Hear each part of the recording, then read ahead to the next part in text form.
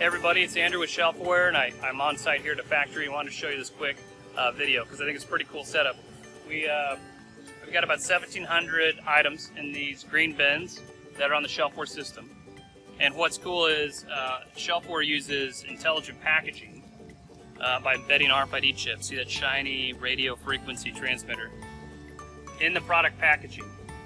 And then we don't have to worry about what shelving or what bins the product's in. It can just be sitting here because all we care about is that packaging.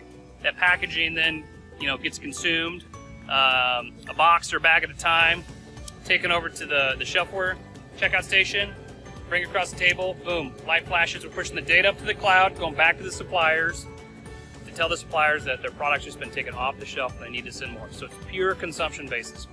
Here at this facility, we are slowly eating away into the old school competitor, which is the 2-bin kanban. So these are bins provided by the other supplier, the old supplier. And they're in a standard 2-bin, so you got another bin back there. And they're physically replenished by a guy in a truck. He drives on site twice a week, and he's always doing his visual. So when they go empty, they put them up here.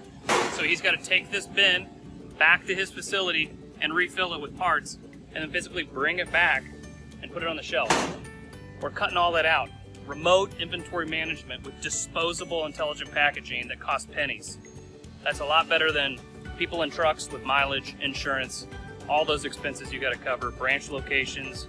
We're operating supply chains with suppliers who are physically located in the Midwest, supplying factories on East and West Coast with on-hand inventory, vendor managed if they want it, or completely collaborative, meaning the consumer and the supplier are working together to get their inventory to turn 2 or 3 times a month on small parts, which is incredible.